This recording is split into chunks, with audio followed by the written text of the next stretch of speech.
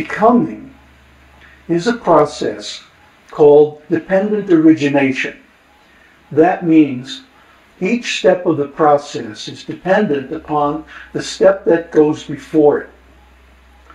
So from ignorance is coming fabrication. From fabrication is coming consciousness. From consciousness is becoming name and form and so on.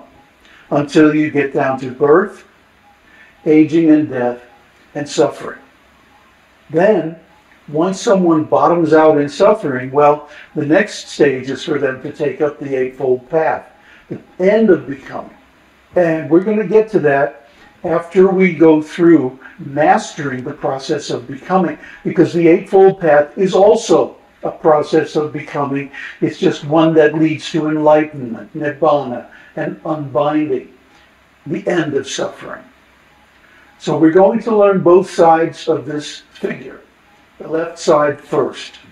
In our study of becoming, for applications like learning and leadership, we are especially interested in this part of dependent origination.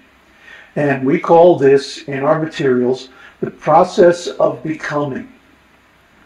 It's not all the stages, but most of the stages of dependent origination. For the purpose of investigating learning as a process of becoming, we will divide the stages a little differently. We divide them into 4. Duplication, understanding, analysis, and metacognition.